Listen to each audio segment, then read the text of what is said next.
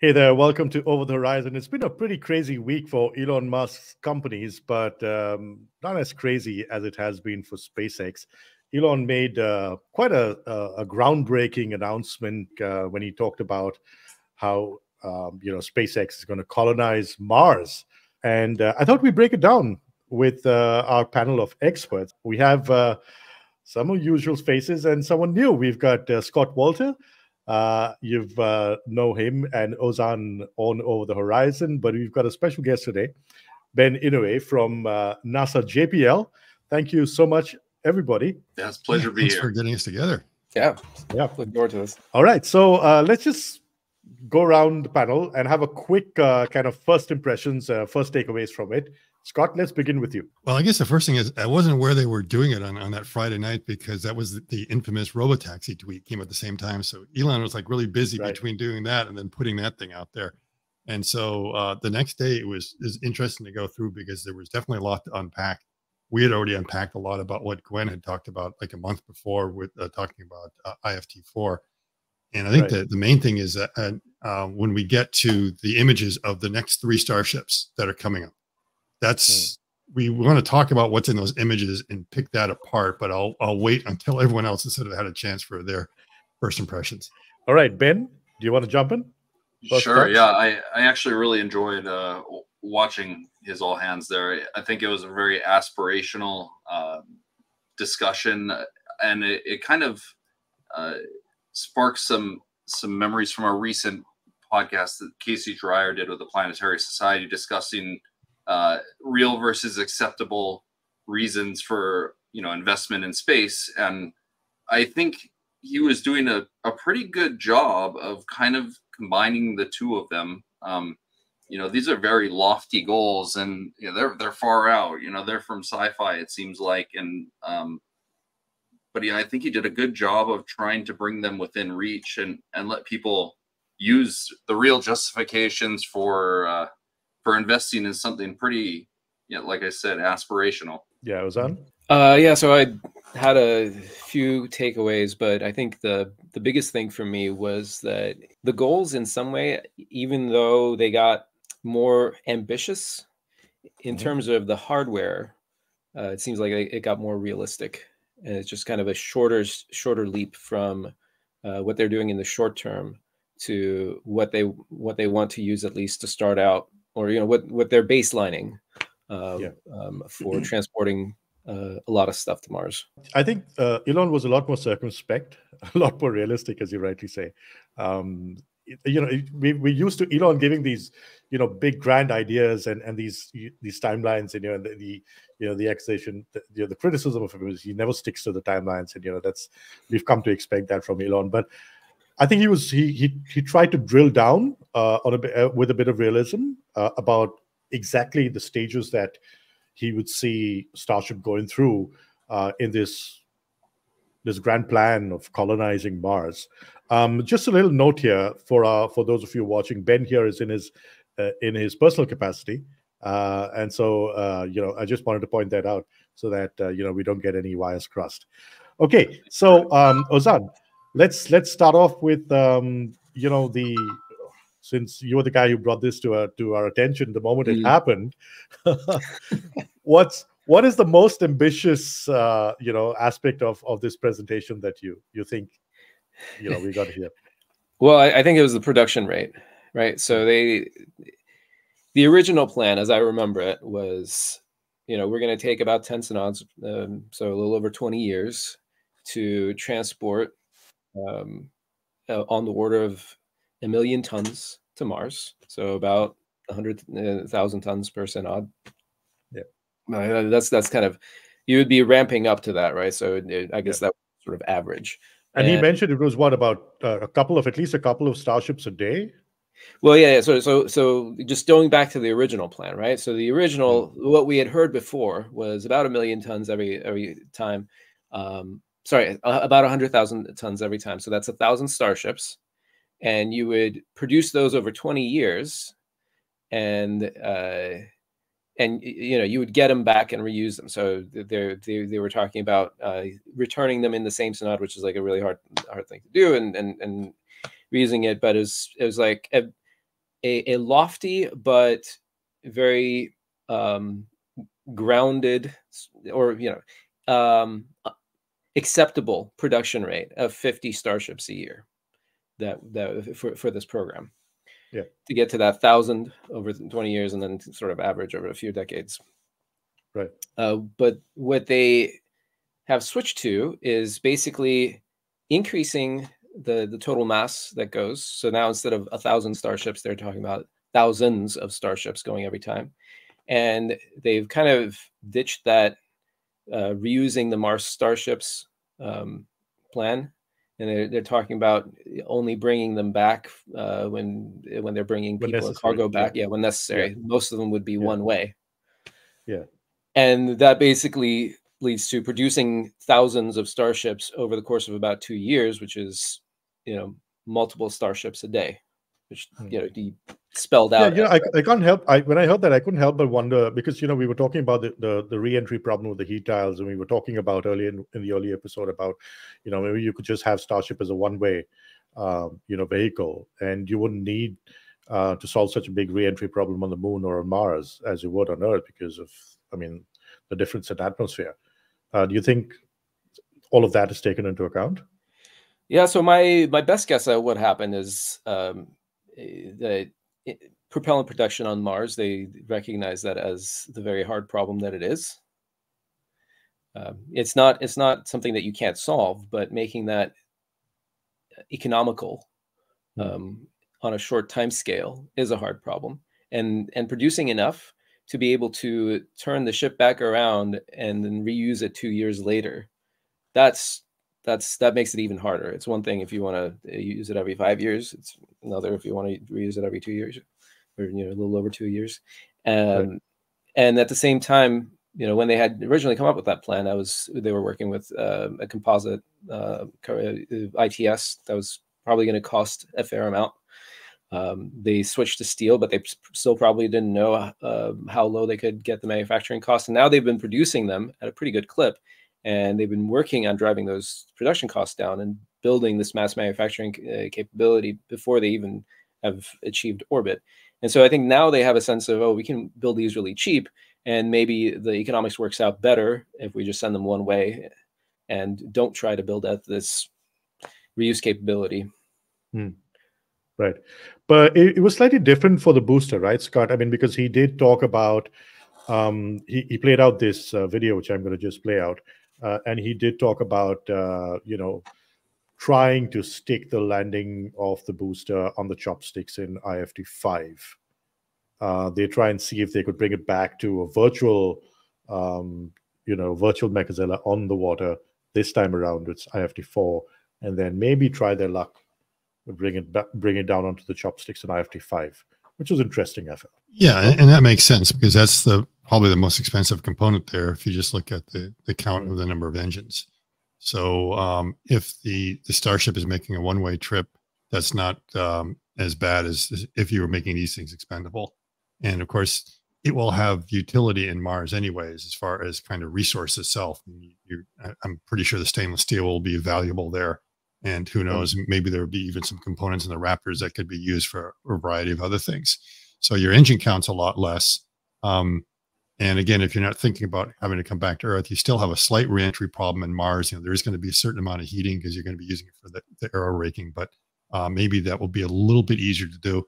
Now, I've always felt, going way back, I think in the mid-90s when I first heard about Robert Zubrin's Mars Direct, that I always felt that the way to go was like make it a one-way trip, because you add so much complexity to your architecture when you worry about coming back. So if your focus is like, no, you're going there to stay, think about what you need to do there, you can almost get there a lot sooner and build a colony.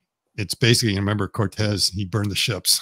So it's the same kind of approach that you really motivate everyone and you realize it's only one way, especially if they know it to begin with. And part of my rationale for it is that in the early days, NASA was always looking at two possible scenarios going way back to the 60s, or like when they were going to do these attempts in the 80s. It was either a 30-day stay on Mars or an 18-month one. And so they were already thinking that we could put astronauts there for 18 months. And my friend was like, wait a minute, you can put them there for 18 months. You can easily put them there for 18 years. You just do some resupply and everything else. So my overall feeling is that it makes sense. And there's more than enough people, believe it or not. It sounds crazy, but there's actually more than enough people that would be willing to make that one-way trip. And if they understand it right from the beginning, that that's what's going on, that they're kind of prepared for it, they'd be able to do it. I think the other thing is that Elon was on a Spaces yesterday in which he gave us some more data. And I can't remember what he said yesterday and what he said on Friday. But I think on Friday, he didn't really give any time frames. But yesterday, I believe he did. He was saying that within the next 5 years, you would probably see the first starships going to Mars unmanned. And then within 10 years, I think maybe he even said as low as like 7 years, potentially, you would see the first manned programs actually going to Mars. So he was starting to put some times on there. Yeah, I thought he did mention by the end of this decade. So, I mean, it would probably be around that time, 2930 perhaps. Yeah. But he was a bit more concrete in the Spaces yesterday about that when asked. Right. Okay. All right, Ben, you're the guy, on the panel with the most experience on Mars with, everything that is Mars. Give us your sense of perhaps some of the challenges that, lie out there that we aren't anticipating, or SpaceX might be missing out from what your experience has been with the Ingenuity Mars helicopter. And I guess I'll tie in a little bit of additional experience. My wife actually is a former SpaceX employee. She was part of the team that built Dragon 2 or Crew Dragon, and so I was pretty close to it when that vehicle actually had landing legs on it still, and they referred to it as the Red Dragon. And so I think that was back in 2016. We were supposed to be launching to Mars in 24, and that's not happening. And I don't actually, working in aerospace, I don't fault missing that date. Is super, super aggressive. But sometimes you use those dates as management tools to motivate your people to get going for whatever reason. And I think that it was nice to hear these concrete dates.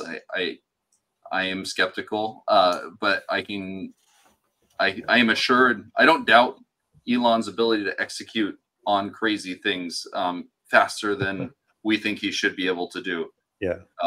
So yeah, the timeline's always debatable. Yeah. Yep. It seems like I'm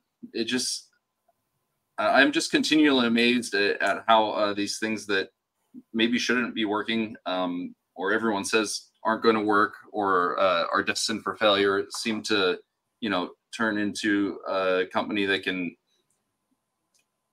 probably carry I think he said 99% of the world's cargo to space in a couple of years.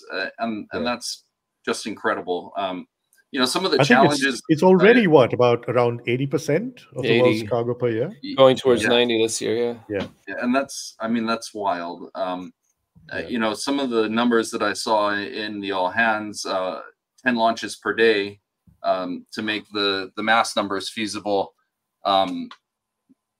I don't dare say that's crazy, it won't happen, but that is ambitious. 10 launches per day. So and I think even that took 10 years to get the total mass required out there. So like 10 launches per day for 10 years. And that's outrageous. But I'm excited to see the attempt at it. I also appreciate, most of the video we're watching and listening to his words. And I was thinking repeatedly that he was addressing how we get there, and kind of, in my experience, obviously I'm not doing propulsion vehicles or boosters or any of these, first stage of travel type projects.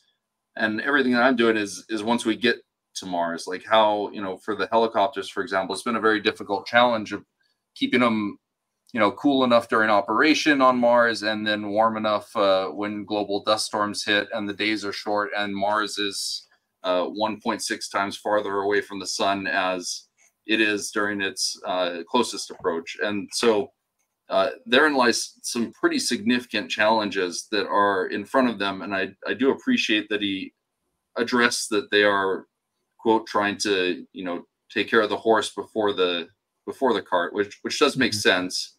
But there are, again, science fiction level challenges about how do we deal with actually being there. It's, I think habitation is really important. Dealing with really cold nights and potentially even quite warm days. I think one of the biggest long-term challenges that I don't think that humanity even has a guess at right now is the idea of terraforming or putting water on there without an active planetary core. But I do think it's the right approach to get, let's build the technology and the infrastructure to get there. And once we have a critical mass and the ability to move things there, then we'll have a lot more opportunity, to solve some of these more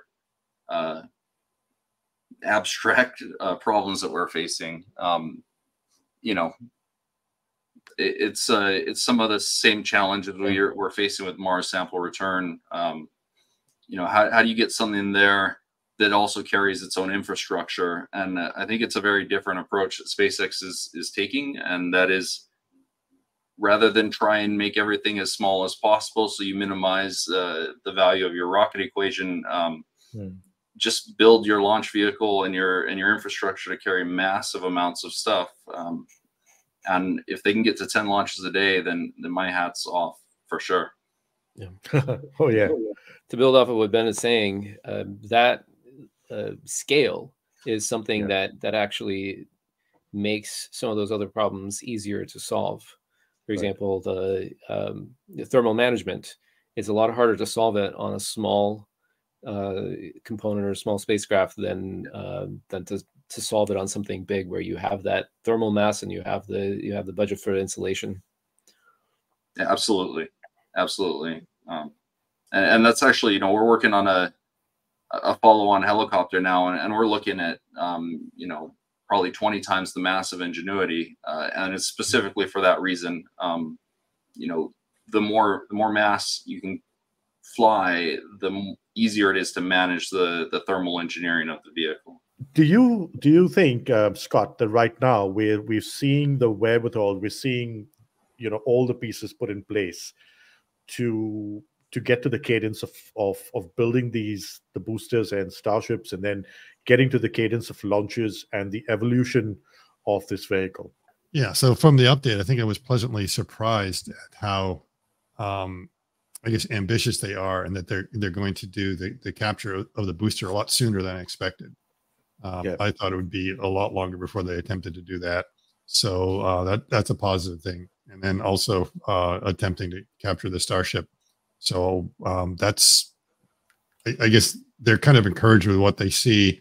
And it is definitely quite motivating, the fact that they're going to be building a second Mechazilla there, as well as in the Cape, and using the Cape for most of it makes it possible. I mean, still, my goodness, 10 times a day, that's crazy, because I'm just trying to think out how you keep up the the fuel and oxidizer. I mean, for that, but that is just a tremendous amount. And they're not going to be trucking that amount in there. They're going to have some local production or something set up to be able to do that. They'll need a shipping port down there probably. Yeah. It's insane. Right after the Artemis, a pipeline. Yeah, right after the Artemis launch, the hotel I was staying in, they had a bunch of trucks that came in with liquid hydrogen to recharge everything. I just couldn't believe how many of them were there. There was like at least 16 of them there. And, I think this was being produced maybe in Alabama or Georgia or somewhere. So they got to truck them down, like all the infrastructure, and the truckers got to stay over, I mean, you don't realize how much it is, especially for a big booster. And we're talking about something larger than the Saturn V, as far as the amount of locks you would need for that, the amount of, also the propellant. So that is going to require quite the infrastructure to be able to do it. And I think it's also interesting to see how the stack has changed. I mean, that I think is the, I want to hear Ozan's take on some of the stuff, because of those three boosters next to each other and the evolution that they're looking at, the fact that they're already looking like a generation ahead of this. Like, wait a minute, why having the one in the middle? Why don't you just go the third one that they're deciding to stretch it out?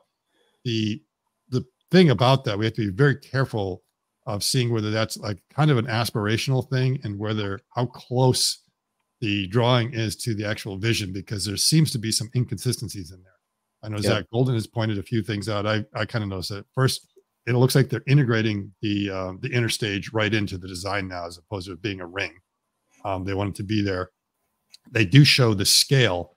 And the problem I had when I looked at it, especially when you get very close, it appears to me the other two rockets are thinner than the original. And that could be an optical illusion, because, you know, sometimes when you play with perspectives, your eyes get tricked. And so I decided to actually take that and look at that up close and make the measurements. And it seems that both of them are about 9% thinner than the first one. That could also be that they are shaded differently, because like, again, you're trying to find where is the edge on these things. And I thought, oh, okay, what they did is they got the proportions right, but they scaled it wrong. And then I checked the height, and based on the height, it's scaled correctly in the height. But I don't believe they made it thinner. It makes no sense that they would reduce the diameter. I cannot see any reason to reduce the diameter if you're going taller. No. I mean, you're going taller because you want to bring more fuel, and you don't do it by making it thinner, unless I'm missing something in there. But I think we agree that there's something about it. And the fins also look a little bit funny. They're different than the original one. So they're playing around with something there. Yeah. Or are we reading too much into it? Yes, that's again, we're reading too much into it.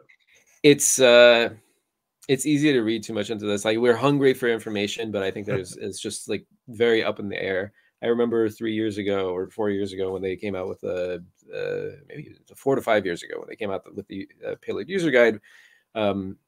You know, we got some pretty what seemed like solid information in terms of the payload bay and like the payload envelope, the payload to SSO and payload to GTO, from which we could derive some inert mass figures. And it just kind of, it made sense, right? There was this paper rocket that made sense, and we could, and that was like fairly consistent for a while. And then they started like throwing out this stuff that made it clear that things were diverging from that, but also getting fuzzy. Like, there's this like cone of uncertainty that's actually expanding in terms of what this vehicle is going to be. So I've stopped, you know, I was doing these simulation, like, you know, precise simulations of like, what can I do to this? What can I do to that? And I've just kind of given up on that because there's just like too much up in the air. And I don't think that we can take any of these figures at face value. Like, a lot of the payload figures we're getting them in you know, aspirational figures rounded to the nearest or nearest order of magnitude. Nearest order, like nearest 50 tons, right? Like that's basically, it's going up in 50-ton increments. That said, I think we can just based on the direction that this design is evolving in terms of the prop load and length, and where the performance targets are. It seems like the Raptor ISP coming in lower than originally predicted is not quite enough to account for the mass growth that is that seems the liftoff mass growth that seems necessary to hit these original performance targets, which roughly line up with Starship 2. But again, hard to interpret, because 100 plus tons could mean 100 plus tons to very low Earth orbit, reference low Earth orbit, 200 kilometers, and like inclination matching KSC latitude. Or they could, as they did in the user guide back in 2020, mean 100 tons to SSO and more to lower orbits. So it could be anywhere in that zone, right? But that's like that middle one seems closest to what we were originally promised, and it's a fair amount larger with a substantially higher thrust. And it seems like there's some inert mass growth that they have sort of accepted, or they've put off addressing as Raptors have gotten more performance. They're just like going for the stretch to hit those performance targets and to exceed them, right? The 200 plus tons, that's in excess of what had been promised before. It had been hinted at before, but it hadn't really been given as it wasn't as concrete as it is now. So in some ways, it's getting more ambitious, but it's also paired with this like immense vehicle growth that's coming with thrust and thrust density and crazy tall ship. But I mean, it's not so crazy tall, right? Like the finest ratio is still lower than Falcon 9. Yeah, and apart from the numbers, all of this means there's more payload to orbit, to the moon, and to Mars. So Ben, this should be exciting for NASA. Yeah, and of course I can't speak on behalf of NASA, but I desperately want, I'm very committed to Mars sample return. I desperately wish they would baseline a Starship for Mars sample return launch, in the same vein that they've baselined a Starship for landing humans on the moon, which is 3 years sooner than we're supposed to launch Mars sample return. It would be a paradigm shift in our design approach. And if I may, Ben, I have baseline Starship for. In my mind, I don't see it not going on one. But I wish that the project itself and NASA would commit to that direction, because it would be a paradigm shift. It would actually allocate some funding to SpaceX from the federal government to building Starship for what Elon wants to build it for. And it would be better. I see a lot of advantages that would come to the country and the world from it. And I think I think we'll get there. I think you're right, Ozan. I want to see it on paper too, though. Do you think, Ben, it's time for NASA, the ESA, and a lot more government space programs to kind of reorient the evolution of their own programs? Because is it worth pumping money into their own launch programs when you have Starship evolving at a cadence and a rate that is, I mean, it's hard not to see the possibility that this is a vehicle that will succeed. I mean, I hope I don't get in trouble for saying this, but I don't see the value in SLS. I'm not happy. Funding for NASA is tight. I don't think SLS is a great place to put it. That's my opinion. But I do think the paradigm, the whole process is shifting very clearly. I think the approach to Artemis and we'll say that the U.S. governments and many organizations around the world are dependent on SpaceX at this point, because they're offering, a very good value proposition for launch services already. And I mean, can you imagine what that's going to be with Starship? I can't actually. I wouldn't even dare to guess, because if you could guess along the promises, you're probably going to not be right. But then if you guess about what direction they'll go next, you're probably not right either. But either way, I'm really thrilled to be tangential to it and impacted by it, because it's not negative. That's for sure. I mean, I think that there does seem to be a growing consensus around the world that it's perhaps time to be more judicious in the manner in which these government space programs spend or allocate their funds. It's all about resource allocation at the end of the day. And even in space programs, you could do so much more if you focus on, the science of it rather than how you get it up there. I totally agree with that. And going back again to Mike Griffin and Casey Dreyer's podcast, they talked a lot about how how the real reasons we're going to space don't look good on a balance sheet for a company. And so I'm thrilled at JPL we get to focus on the science and those missions that are just they cannot turn a profit, and they shouldn't, because they're for discovery and exploration. But they're in, with launch services and, delivery to Mars. You know, we're already using SpaceX on Psyche. We launched on a Falcon Heavy, and Europa Clipper will go on a Falcon Heavy. You know, reusing the boosters that came back from Psyche, and that is a wonderful place for private industry to exist, and that's absolutely. It's they're doing a great job too. You know, they're a very reliable. And you're right. There is so much that is not, you know, that does not need to, you know, reflect on a balance sheet. That needs to be done in terms of pure science and discovery, and that's where government programs really can flourish.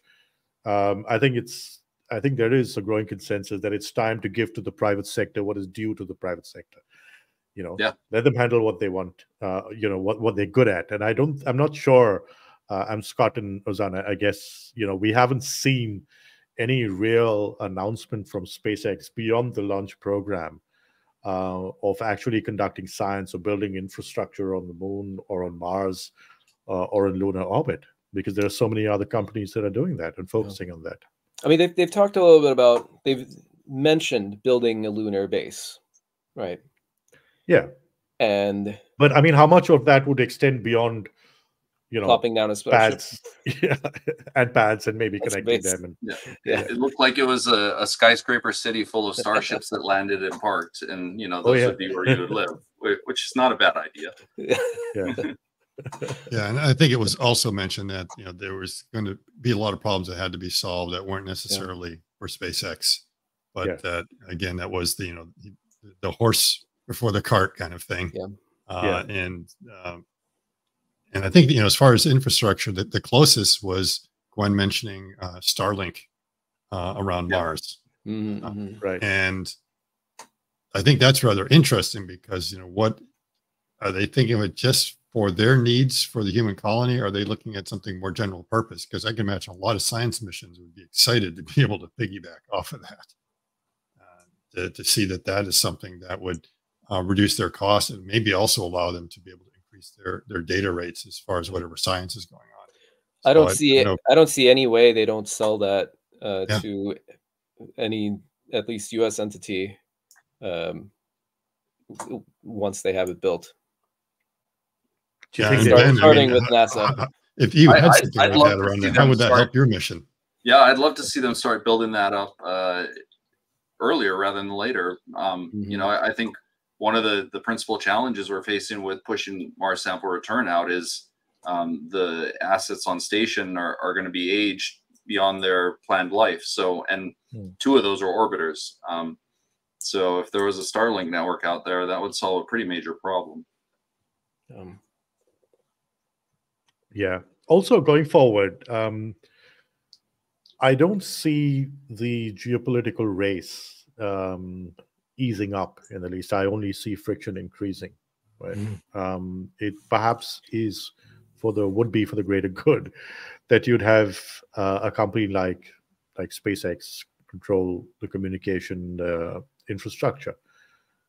Because there is no one else to build it. At least there'll be, you know, you won't have a struggle for dominance in that. I don't know. This is my thought. What do you think, Ben? I think geopolitical tensions in the space domain are a very healthy thing. As long as they're oriented towards exploration or, you know, even staking flags places, I think that's, you know, we're a competitive species, and if that gets us out of our chairs and moving, then it's a wonderful thing, and it's certainly better than the more direct tensions that can result from a lack of a way to proxy that conflict. You know, so well said. Yeah, I mean, I want people in the U.S. to get concerned about China stealing our samples on Mars, and you know. I want that to be a race. It should be a race, and I think everyone would benefit from it. Right. And the more assets other countries with industrial and technological capacity to go to these places or reach these places, the more assets they have up there, the more they have a vested interest in protecting that domain for everybody's use, right? Like we're seeing that in Leo. I want there to be thousands of Chinese satellites in Leo and thousands of Russian satellites if they can somehow manage it, so that there isn't this asymmetry where they can, cause Kessler syndrome to cripple an opponent in time of war with limited consequence for themselves, right? I think that makes things safer for everybody if everybody's playing there. Yeah, I mean, of course, this is one of those things that we'll just wait and see how this pans out. I mean, I hope we can be idealistic, but I suspect, like other things on Earth, this won't be as smooth a ride. But okay, so let's is there anything else before we get down to science on Mars and colonizing Mars? Scott, Ozan, and Ben, is there anything else that stood out to you from Elon's presentation that day? Transit speed. So one of the big things with the ITS, the original ITS, and what they had carried on into Starship baseline was 80 to 150 day transit to Mars on the outbound, which that range was for a particular trans-Mars injection delta V, which I think was about 6 kilometers per second, and that range was because of Earth-Mars alignment in different synods. So sometimes it's closer, sometimes it's farther, and it can take longer with the same delta V. So that is, ridiculously fast for chemical, but also entirely achievable when you have cheap mass to Leo and refilling. It's within Starship's capabilities to go that fast, but it hadn't really been baselined for a chemical system before because of that desire to minimize mass to orbit, because that was the expensive thing, right? It's like we're talking about like 2 to 3 times faster than a typical transit.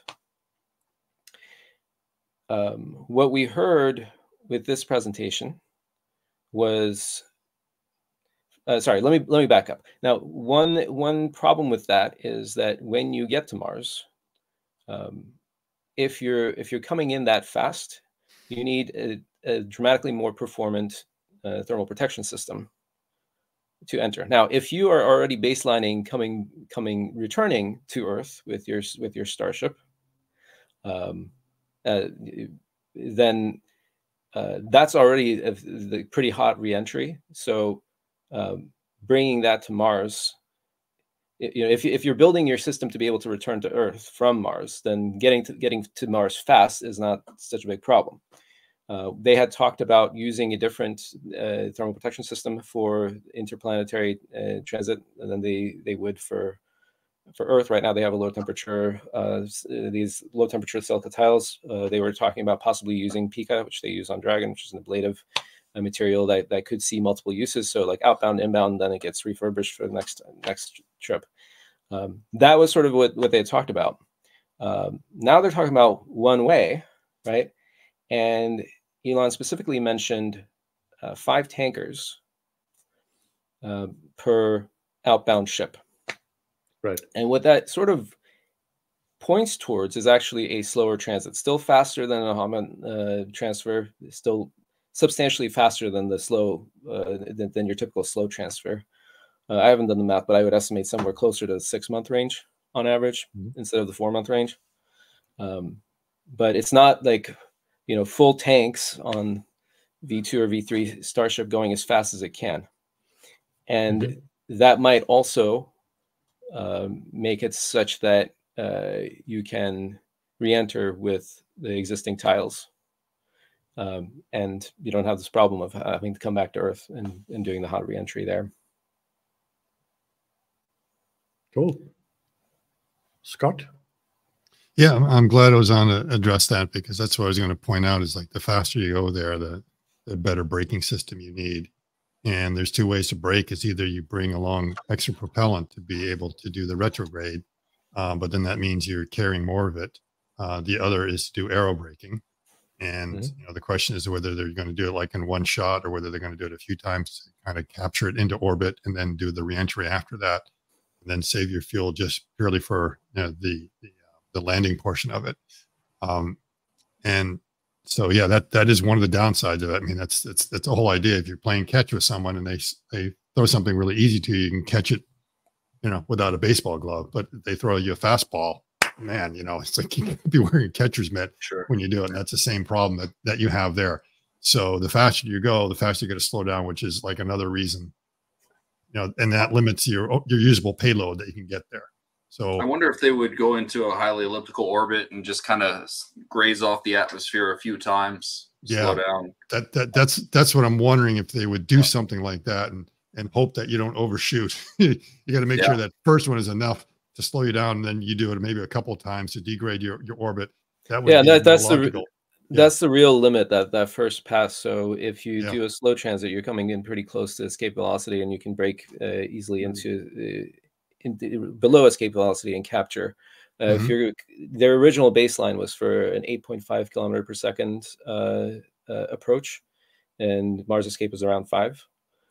So you would need to burn off over 3.5 kilometers per second on that initial pass. So either you're doing a lot of propulsive braking, which it doesn't have.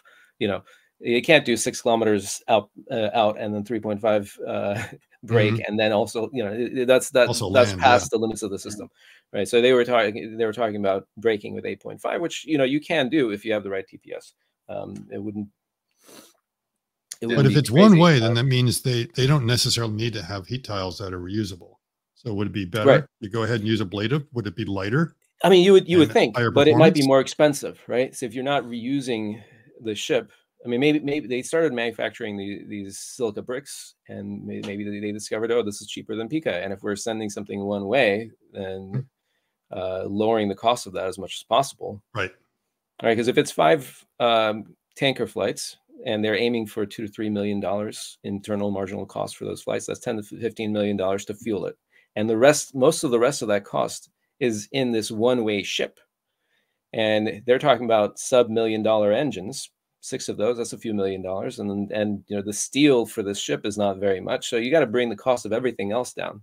The crew cabin you can reuse as your HAB. So that's going to cost whatever it costs, but you have to build that anyway. So if you can bring the cost of everything else down to, single-digit millions, then it can dramatically impact the overall economics. So it might be that they decided it's cheaper this way, or maybe they use the ship a bunch of times on Earth, and then they send it out to Mars. I mean, I would expect there to be some customization, but maybe the tiles are just a cheaper way to go, or they avoid the development.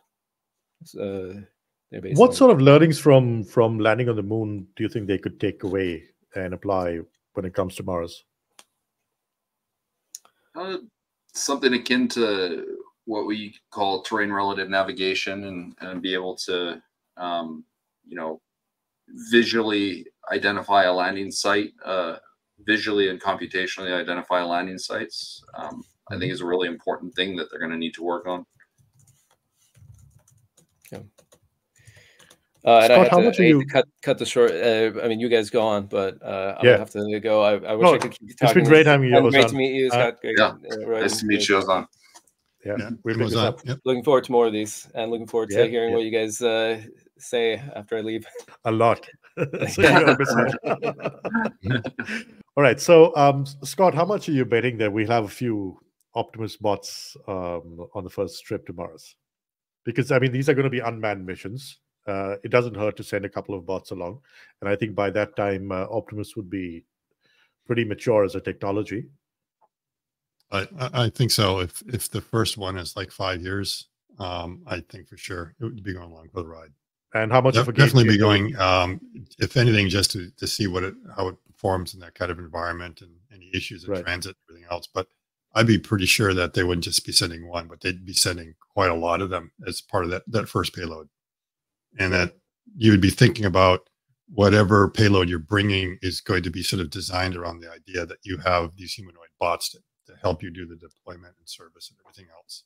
So again, Elon keeps on talking about it. The payload is data, again, a lot of these things that you're sending the Optimus there is going to also be a lot of data, because you want to see how it performs. And the other thing is just, it turns out operating in 1/3 gravity is very different than full gravity. And in some ways it's easier, but that also means you have to adapt to that. And that things might be overpowered. So again, they might be saying, well, we don't want to send the Earth scale one there. We want to send the Mars scale. Otherwise it's going to be like John Carter, right? It's just going to, throwing things too far, not having an idea of its own strength. Plus you can reduce the weight and everything else. So there'll be a lot of things you'll be able to learn from that. Right. I mean, especially when it comes to some of the basic things like, the dull, dirty, boring jobs on Mars, and building infrastructure and just the basic building blocks. I don't think, there's anything to replace Optimus in terms of potential. I mean, you can't do that with a rover, can you, Ben? And we've had rovers stuck in the past. And I mean, how awesome would it be if you could just have perhaps Optimus on Mars sorting out the problems with Perseverance, flicking those damn pebbles out of the way, helping you get your samples back? Wouldn't it be cool? It would be.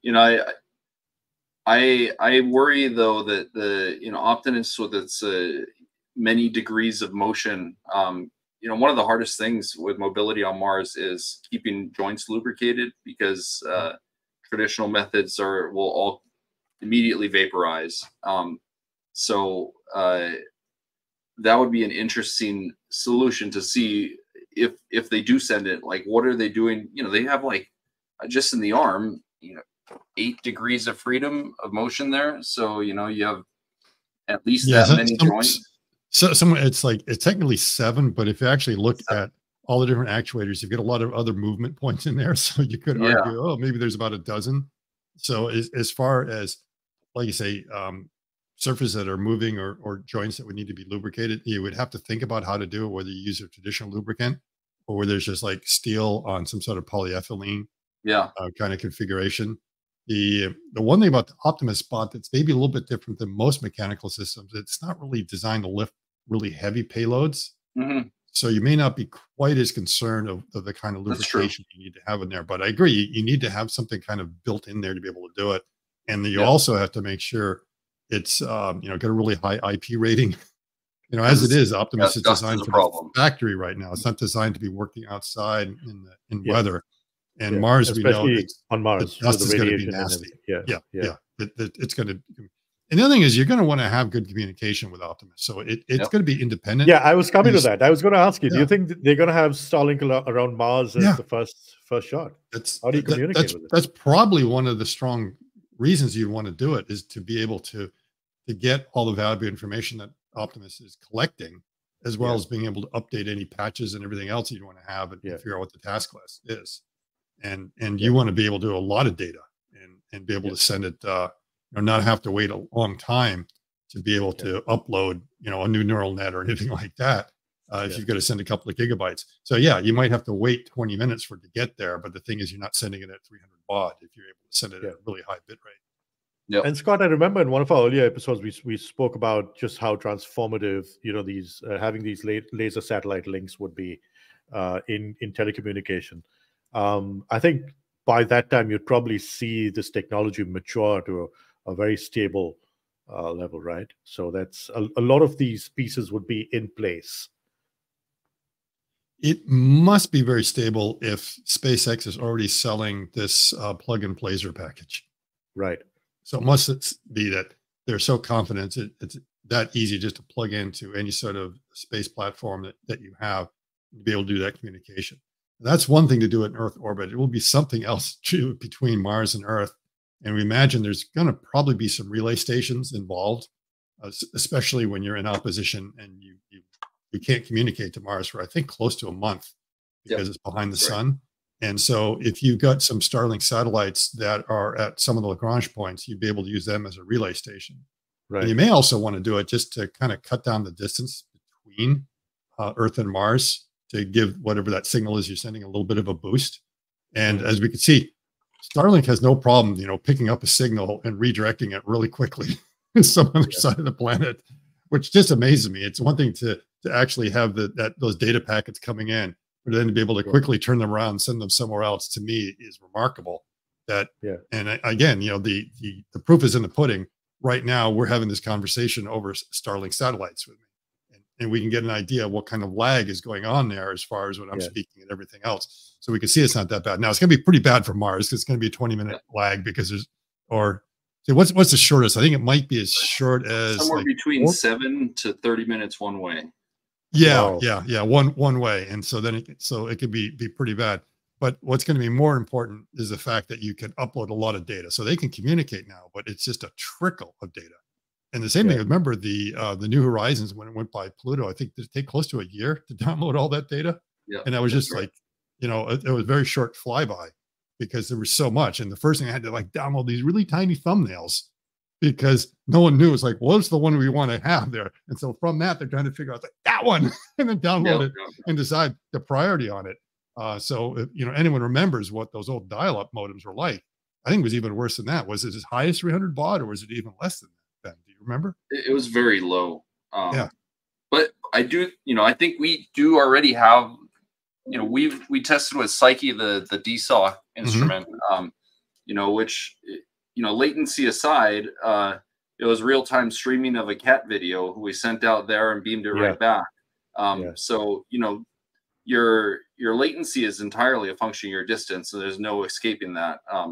But I think we'll be able to send large chunks at a time. I think we're up to about 7 megabit with that connection at 10 million miles. So it was still a 50-second latency, but you're getting everything else in real time once the transmission started. So I think, that piggybacks right on top of what Starlink's already using with these laser interlinks. It's just a more powerful laser and a larger receiving station. Yeah. So, and the other way to look at it is that, one of the problems that they have with a lot of these systems is that they have to store all the data and then transmit it really slowly. So you have local storage problems of and then you run out of space, and we got to clear out the memory. And right now, basically, your transit time is your data buffer right there.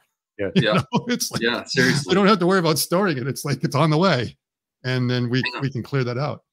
So what would these transformative bandwidths do to science? I think, coupled with, we have a couple of limiting factors in terms of getting data up and down from Mars. One of them is orbital passes from the 2 orbiters that we use as relay stations there, which is basically twice a day. So we get, 1 uplink or 2 uplinks and 2 downlinks on most days, and then there's the actual data throughput. And the most famous example I can think of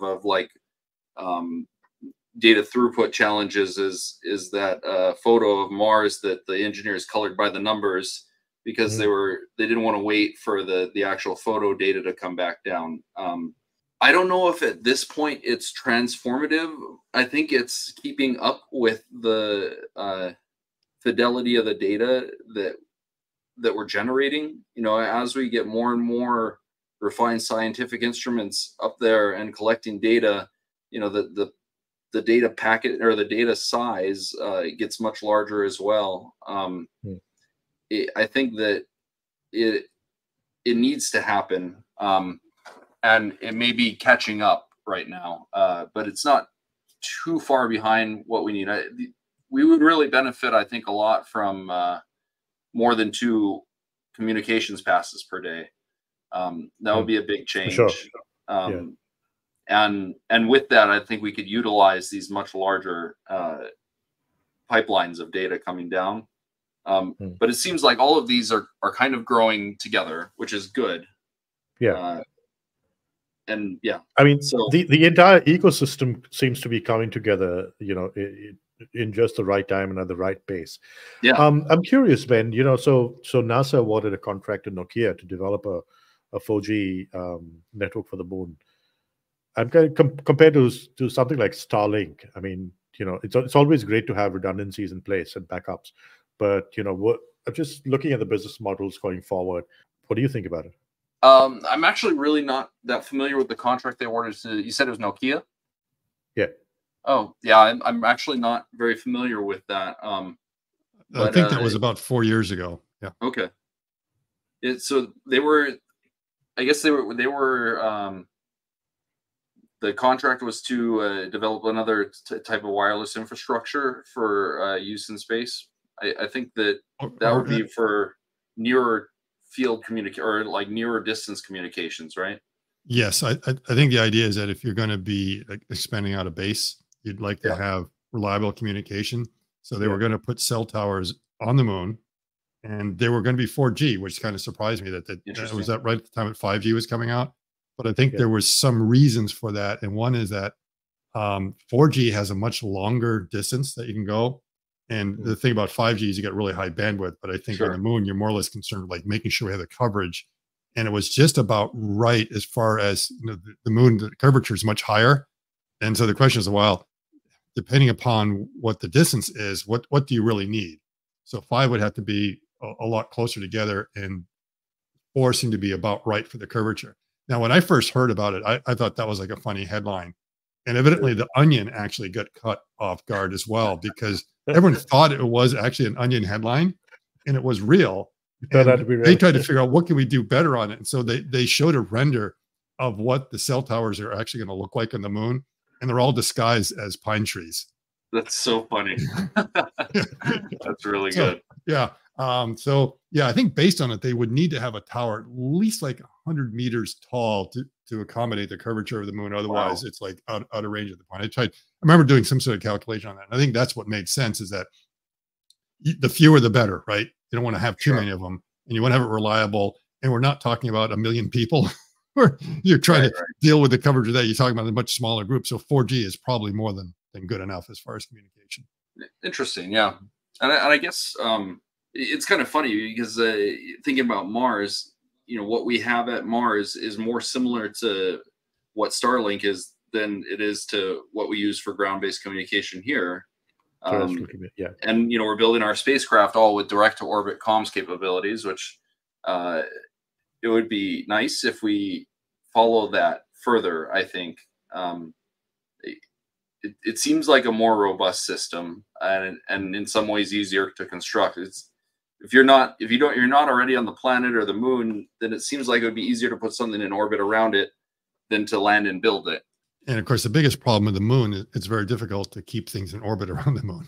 That's true. Yeah, because it's this quirk of the moon that has this thing called a mass con. So basically, its geometric center and its center of gravity are not quite the same. So orbits tend to degrade after a while, and it's really rare to get an orbit where they will stay in there for a long time. I guess it can be done because I believe there's like still one Apollo lander that the upper stage of one of the lunar modules is still in orbit around the moon, and it just was like luck. Oh wow! It happens to be just at the right one that's getting this right boost that it kind of oscillates back and forth. But many of the others, it's really difficult to keep them in orbit without a continual reboost. And the idea of the gateway was to get it like far enough out that you always have adequate coverage of the southern South Pole, that you're always in like communication with it. So I mean, everything was like worrying about how do we do the communication on the moon. And so in many cases, the best way is just to go ahead and build an infrastructure as opposed to trying to have these orbiters. Yeah, I guess that makes sense. Yeah. But Mars, you know, everything is fine. So you can keep it in there, and it's in a very, very stable orbit. What would be the first things that you would like to see happen on the moon, on Mars, in terms of developing the infrastructure to support the science? I think we need to get into some of these caves. There are some, you know, that's one of the concepts that we've talked a little bit about for a potential future helicopter mission is having it be a cave explorer. I think that presents a lot of opportunities for both habitation and science, as well as, you know, for searching for life. That's a really good place to go look for it. So a plan to be able to use, you know, if we're going to cannibalize the Starship materials, let's think about, you know, let's think about how we're going to do it. You know, let's get some knowledge about, you know, is this something we can, you know, lean it on its side and turn it into a pressure vessel for human habitation? Like, should it go into the cave? Does that does that help us with radiation exposure for people? You know, because that's a real problem on Mars too, is total ionizing dose and human beings, or even electronics for that matter. Right. So, I mean, Optimus would need protection too. Everything, yeah. I mean, everything we send there, it's the rad hard electronic components. You know, Perseverance is driving on with a computer that's got the same processor as a 1992 edition of a Macintosh computer, because that's what BAE has built as, you know, the RAD 750. It's a rad hard computer, and it's hard to deal with radiation. It's probably the hardest thing for electronics in space. But caves offer us natural protection against that. You know, a lot like in Europa, the ice crust. You know, we're excited about possible life on Europa because there's a 10-mile thick ice crust. And even though the radiation's way more intense than anything that we've ever sent anything to before, we believe that ice can block it, and we think that the caves can do it on Mars. So I'd like to see us target that. I think it would be it'd be exciting for everyone, from science to those people that are focused mainly on getting humans there. Yeah, if I remember correctly, Scott, I think I heard Elon mention that, you know, the landing spots would be chosen that as such that they would be below the mean level, about 1.5 kilometers to 2 below in the craters. Just talk us through that, and what do you think about what Ben just said? Okay, yeah, the main reason we're going into what are the real lowlands is that the atmospheric pressure is going to be just a little bit higher.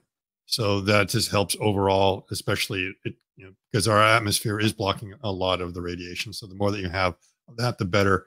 Also, depending upon where you are, you may have like these walls that are coming up a little bit. So that means you're getting a little bit of protection from the fact that you have those walls. The main problem with most of the HABs is going to be the radiation that's coming straight above. As you get closer and closer to the horizon, it's not as bad because the atmosphere is very thick. That's why sunsets are orange, because there's so much more light that the sun has to go through. So that gives you a little bit of protection. So I'm not sure exactly what the angle is there, but for the most part, if you have like a really good cover above you, you can probably have some sort of windows that will bring in some light to allow you to see without worrying about radiation coming in. Of course, in Mars, you can make those windows out of ice if you want, because it'll be cold enough and you can make it as thick as you want, and you can make it very, very clear. So it'll be as good as having glass on Earth, but it'll be far more protective as far as radiation. Now, certainly, building those HABs will require a lot of effort. So at first, it does make sense to go into those caves to be able to see what's in there. The other thing is that usually when I think of these caves, some process was involved in creating those things. So it'll be geologically interesting, one thing, to see how were they created. Usually think of them being maybe volcanic or something like that, or some sort of flow. But it also means there's going to be resources in there we're just not aware of. So you go in there and you may find all sorts of deposits of very valuable minerals that you need that you're not finding out there normally. You also have no idea of, when you go in there, where there's suddenly you have much easier access to water and other ices that might be in there.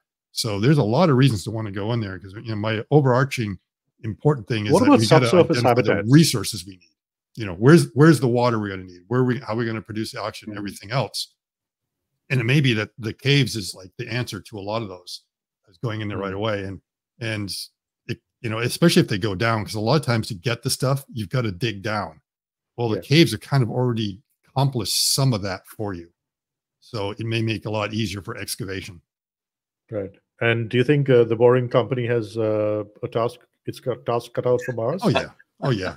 Everything Elon does, and I think like the size of the boring machines fits inside of like a starship. It's just kind of designed that way, and there's a reason it's electric, and it's not using diesel fuel or any sort of fossil fuel, because at least the expectation is we're not going to find any fossil fuel on Mars. Now, if we do, that would be a very interesting discovery. Cool. That's for sure. Yeah. That would be very cool. Still a challenge on the oxygen side, but that too. I mean, it's and I sort of agree with what Ozan was saying, is that the return missions are very tough, because while Moxie was successful, it's not producing like the vast quantities of oxygen that you would need. Oh, it's tiny amounts. Yeah, but Ben, do that, need a lot of energy. Scalable? That's the problem. It's scalable if you have the energy. That's why you'd have to bring a small reactor along with you to be able to do Which it. was my You're next really not going to question. do it with solar. Yeah. And Elon said, like, assuming we get permission to be able to send one of those things, because a private company dealing with radioactive material, there's who knows what kind of treaties and everything else there are.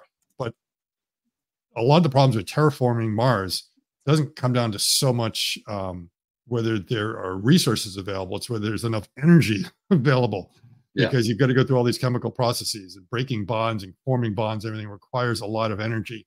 So you got to figure out where you're going to do that. So yeah, the atmosphere is like really thin, but in bulk, there's plenty of oxygen. If we can just figure out how to pull it out, and we can pull it out very easily, given enough energy.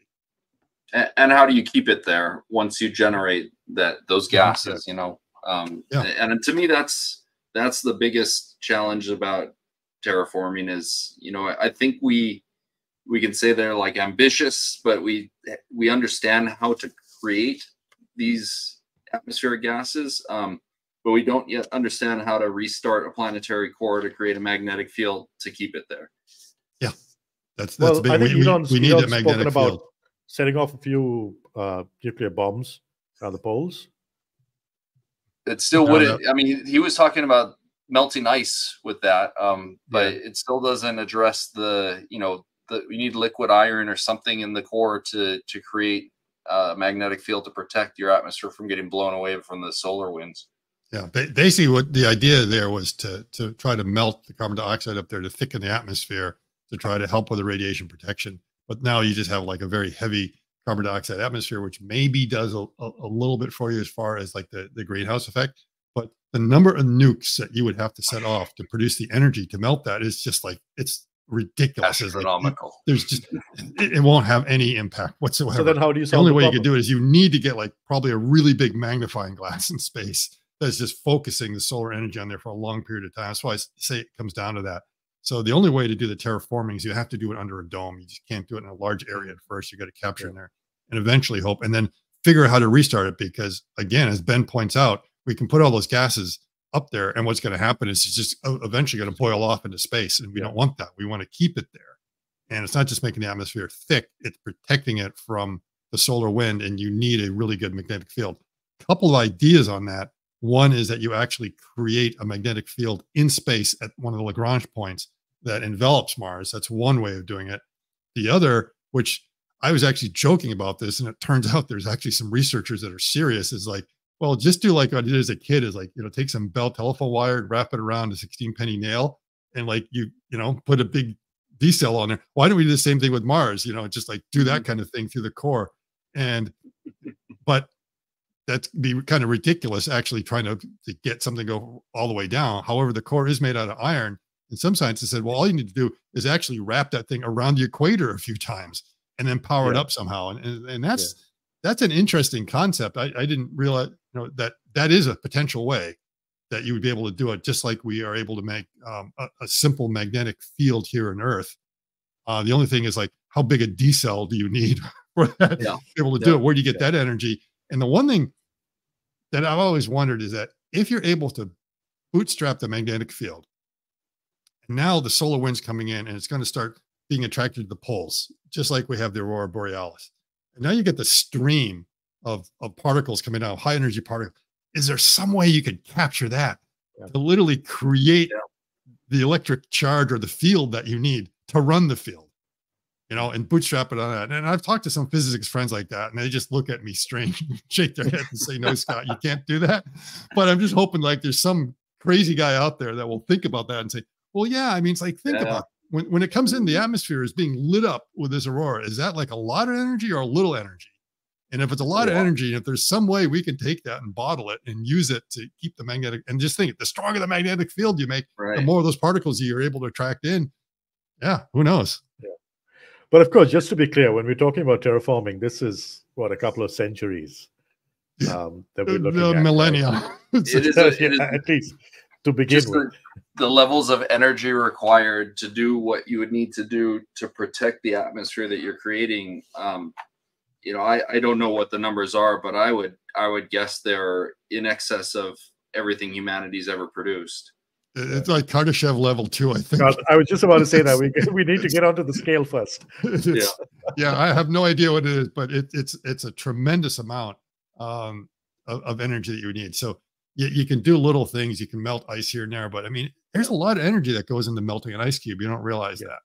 And see, this has always been the conundrum about, you know, some of the meltwaters that we've had of what caused the polar ice caps to melt really rapidly for a while, and what was the energy source for that.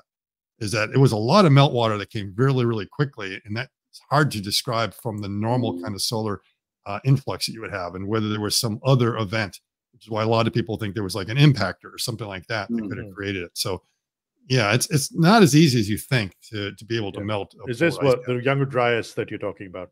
Yes. And Scott, the concept that you presented of using ice for the dome itself is not one that I thought about before, but I think that's MIT thought about it. It's not my idea. Well, it's still it's fantastic, you know, because I mean, you don't want to carry glass to Mars. That's really heavy, and you know, you have the water there. It's already in the state that it needs to be in. You just have to kind of reform it a little bit. So that's probably the most realistic proposition that I've heard yet. And I've seen it's like when skiing in Switzerland, they had one of those ice hotels. Yeah, there was an igloo, and it was interesting to go through there. That there were some cases where I went in there, I was looking at like some art or something like that, and it was like, wow, that just looks really weird. And I didn't realize it was like encased in ice, and the ice was so pure that, I mean, you could not see anything. I mean, so you realize that it doesn't take that much to make ice as clear as glass, and sometimes even better. But we're not used to it because all the impurities that get in there and the way it freezes normally. But all you have to do is make sure you kind of melt it and freeze it in the proper way. And what about planetary defense? Because let's not forget that you do have impacts on Mars, and this was an impact crater. I think that was around Christmas of 2022, and that's how we found a lot more water ice on Mars near the equator. So you can't also not take into account impacts on the surface. And when it comes to building habitats, that's something you really need to. I mean, you don't have an atmosphere that will help you burn off these objects. Yes. So there's probably a greater chance of having impactors on Mars than Earth, just for that reason, because you don't have the atmosphere that's going to burn that up. At the same time, I'm not sure how often they are. And so while it's a concern, it's not something that people probably would lose sleep over. You know, there's many other things that could go wrong. You know, something like that happens, then boy, you're really unlucky. And that, you know, eventually there, you know, along with the overall planetary defense that we're looking at here on Earth is we're trying to map all the asteroids that are out there. And we're not just going to look at the ones that might hit Earth. We need to look at all of them, because we don't know which ones are going to hit Earth or not. And from you probably say, oh, guess what? By the way, that might be a dangerous object that Mars has to worry about.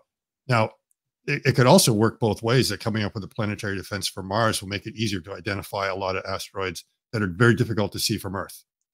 So it could work both ways, that if both of them are trying to protect themselves, they could be protecting both. Right. Or just put in a couple of lasers out there in space in orbit. I'm not sure if it's going to work quite that. The main thing is time. Is that if you know ahead of time, then it's fairly easy to mitigate the situation. It's only if you've got a matter of days or weeks, then it might be really, really hard to do anything. And the best you might be able to do is deflect it enough to not hit your habitat.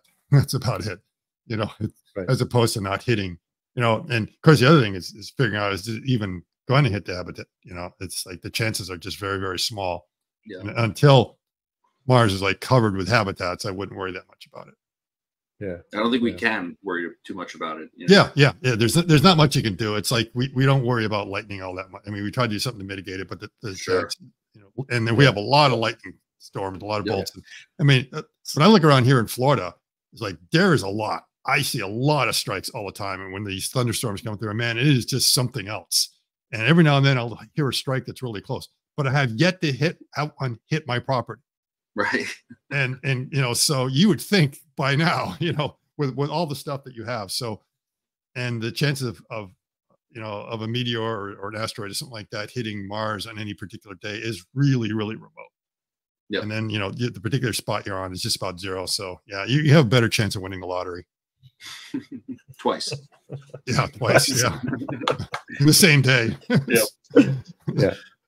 But I think, it's easy to get carried away when you talk about these fanciful ideas. But I think a bit of circumspection is very handy, especially in these times. Yeah. We need to understand timelines, and that these are technologies that are still evolving. And though we've done some great science on the moon and on Mars and on asteroids, we need to also be realistic about the timelines and the successes that we can expect of them. But the future does look bright and very hopeful, and let's hope we get there in one piece before and we don't blow ourselves up, at the rate at which we're going.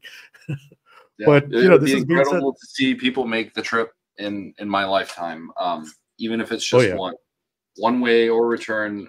It would be. Would you go, Ben? Would you go? I wouldn't go. What about you, Scott? Absolutely. I would, I wouldn't. Absolutely. I would go. I mean, even if it were a one-way ticket. This is something I ticket. thought about well over 20, 25 years ago when Robert Zubrin came up with that, and thinking about, it should be a one-way trip. And if it's going to be a one-way trip, the one-way trip is best done with people that are, let's say, older as opposed to younger, because basically it's not like we're throwing away the good years or we're going to have any regret. At this point, we're mature enough, everything else, we've been able to get our affairs in order. And if something happens to us, it's not as tragic as when we send 18-year-olds off to war. Okay. So it's like, okay, we're going to go there. We're going to try to do this frontier. And, you screen yourselves for all sorts of medical issues. And you realize that when you're there, you might have 10, 20 years max before, something happens. It's like, well, that's fine. If I hang around on Earth, I probably got 10 or 20 years anyway. So it doesn't matter. So yeah, I would absolutely do it. And the other thing is a lot of times that when you start talking about people in like their 50s and 60s, a lot of them were going, well, people who were probably scientists, many of them operated in the field. They know what it's like to be, you can be sending geologists, and geologists, they're out in the field, they're in the wild. They know how to do it. They know how to take care of themselves. And so again, and for sure, you probably have a few with a lot of experience on the moon. Oh yeah. Yeah. You're going to see the same thing, but the moon is like, it's practically a day trip, or, it's pretty easy there and back. You know, you're going to be coming back, but with Mars, you do need a particular mindset. Mm-hmm. But there are people that willingly go down to Antarctica. And the reason why they go down there is they want to be away from people. Okay? They like what they're going down there, but they actually prefer to be down there than with, the other. And so that means there are enough people that are literally crazy enough to go to Mars that will be able to go there and do the science and the work. And I don't know, I might be one of those. I would join in a heartbeat. So my former profession, I actually lived and worked on ships, and so I'd be out at sea for 6 months a year. And it's your frame of mind changes, you adapt, and it's well within human social capability and mental capability to do that, for sure. I think people do harder things than be isolated by choice. And I think it's easier if you think about, our foreparents that came across from from Europe. There was no going back. A lot of them was a one-way trip, and they said goodbye to all their relatives on the other side and never see them again. Very limited communication and all. Going to Mars will be a little bit easy. Yeah, even if it's one way.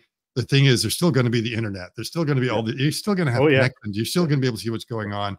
And again, the mindset is going to be, do you have any sort of attachments that would really keep you from, do you have grandchildren that you really want to see grow up? And if you do, then you want to stay on Earth. But if you don't, or if you're maybe a little bit estranged or something like that, there's a lot that will just say it's not a problem to go ahead and do it. But you still would be able to have those ties. Things are still going to be coming from Earth for resupply and everything else. Unfortunately, the way I'm painting it is probably like the first explorers of Mars is like, somehow they're not going to have a lot more creature comforts. You'd have the internet. Oh, you'd have you're going to get used to it, and you'd have humanoid bots to take care of you. And the food's going to suck. I mean, there's no doubt about it. It's going to be horrible. It's going to be very limited. But there are people. But the views are going to be great. Yeah. Yeah, views should. I mean, I say no because I've got an 18-month old daughter, and I just can't imagine like leaving her. Exactly, So, which is why you wouldn't go now. But you know that could maybe change 30 in years. 30 years. Sure. You know, it'd still be tough because, you know, but at that point you might be a bit more comfortable with that idea. And you know, whether you want to do it. But for a lot of people, like, no, it's like, I'll do it as like a round trip, but it's a one-way trip, maybe not. Oh boy, this has been such a fantastic chat here with you guys. It's been so much fun. We've spoken about quite a lot. I would have loved to drill down a bit on a few more subjects, but we'll leave that for another time. So let me just pull up your profiles before we end. Okay. This is Scott Walter. He's going Ballistic 5 on X. Ozan, who was with us till a little while back, is at Ozan Bellik on X. And this is Ben on LinkedIn. And you can also reach out to him on X. It's been so great having you. Thank you so much for your time. And, you know, I hope we can do this again because it's been fun. Yeah, looking forward to it. Absolutely. Yeah. Thank you, Royden. Thank you, Scott. Thank you, Royden.